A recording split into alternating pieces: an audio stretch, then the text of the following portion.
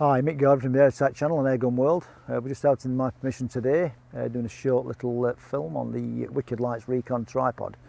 I've been using this for a couple of months now. I've had some very good success with it. Just a basic rundown, some of the basic features. It comes with a pig saddle, which clamps to the stock of the gun, nice and tight. That works really well. 360 dial is a little small knob on the side, gives you a 360 adjustment, and the bigger knob on the other side gives you the up-down elevation adjustment. There's another little dial on the top of this which clamps the pig saddle to the ball head. All pretty straightforward stuff.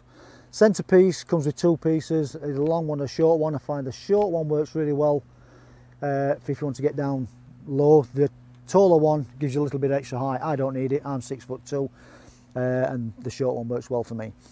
Legs, simple twist lock, into position, 3-section legs. The legs actually splay out with the adjustment on the side, the buttons on the side. That'll take care of that.